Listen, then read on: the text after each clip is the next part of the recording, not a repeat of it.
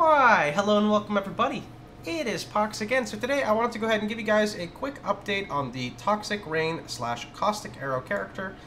We are currently level 85. We're still running kind of low tier maps because I don't really have the choice in what maps drop. But I want to show you guys it in yellow tier maps. We just hit yellow tier. I haven't even run any yet. So I'm going to demonstrate in the tier 6 academy map. And then I'll go over my gear and everything after. Remember, if you want the build guide, just go look through the video guides. They're all linked on the first video, so go ahead and check them out. This is going to be with a Quillrain.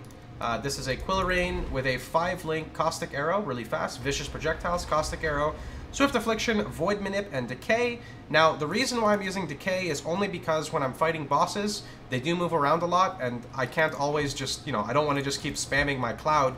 I would rather spam my single target skill, so I just shoot Decay, which sticks to them for, like, I don't know, quite a long time. If you don't want to use Decay, you can use, like, Efficacy, you can use Conk Effect, I don't recommend that. Damage on full life is another really good support. And then our 4-link is Mirage Archer, Void Manip, Vicious Proj, and Toxic Rain. Even though Toxic Rain looks like it's going to be doing majority of the stuff, and you can just play a Toxic Rain build, I mainly just have Toxic Rain on at all times because it constantly slows targets, and then I'll simply just bop them with the Poison Arrow. The last thing is I did remove the Pierce. I feel like it's not really necessary since I have 1 Pierce on my quiver, and Quillrain just shoots so fast, I'd rather get some extra HP. We'll be getting 6,000 health once we spec into Thick Skin. Let's go!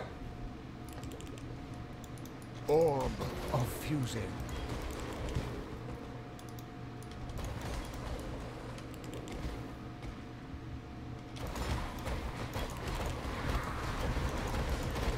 Orb of Help.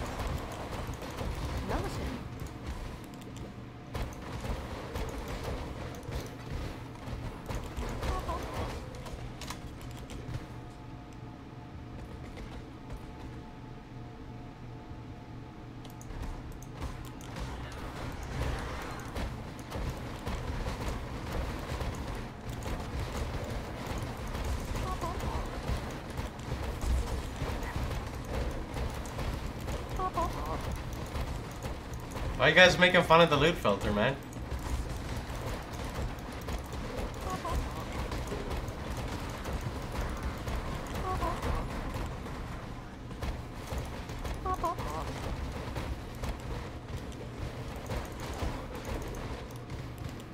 Shut up, chat. Stop laughing at me, dude.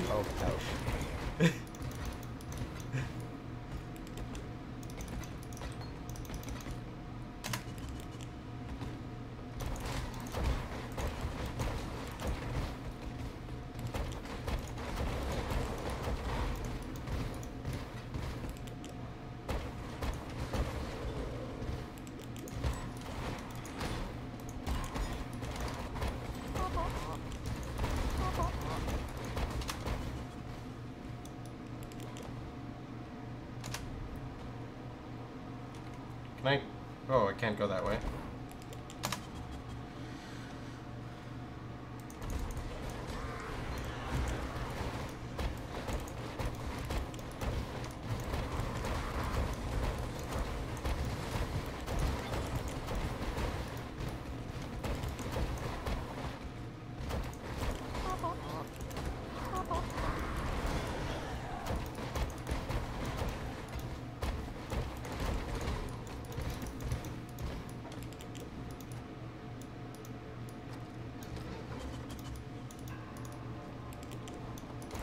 Okay, so for the single target, here's what we're gonna do. I'm gonna shoot a Caustic arrow at him, shoot another one, and we're just gonna spam Toxic Rain.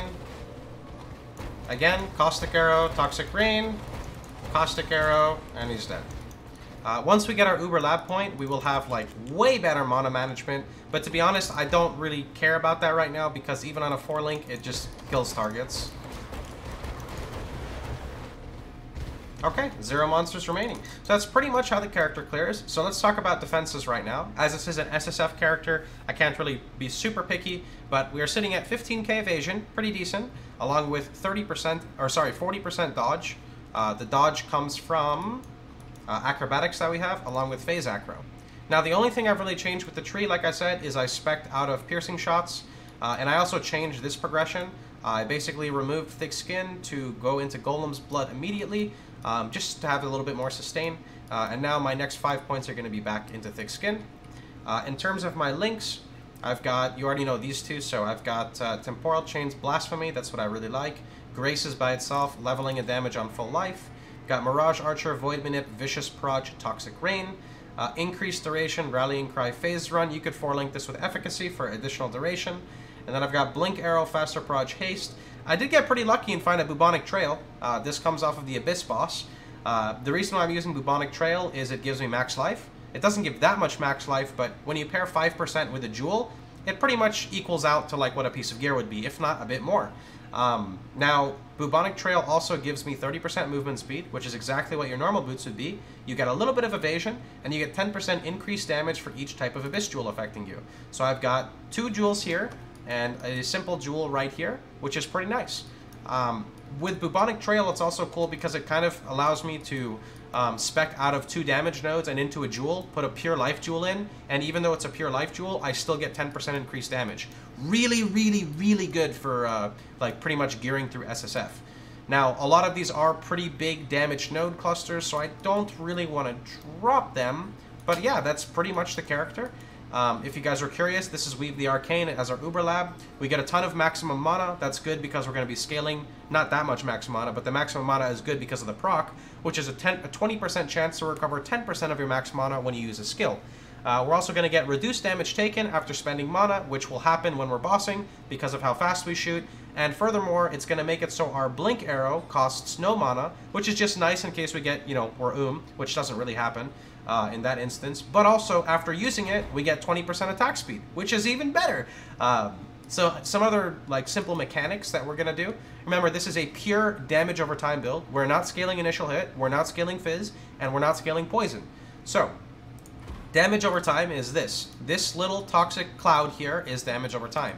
2 of these sources do not stack with each other at all. The only thing that stacks is that initial explosion, which is the physical / converted physical. If you use GMP, it will increase that overlap. In the future, I will look for a +1 arrow quiver so we can shoot 2 at the same time, but I don't really care for it right now. In terms of other things that stack, Toxic Rain creates pods on the floor. These pods scale with duration.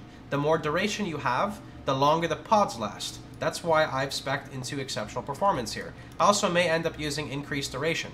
Now, the thing is the pods grow and grow and grow, and I believe the way they work is each pod has its own independent PB AoE, that's point blank area of effect, damage over time.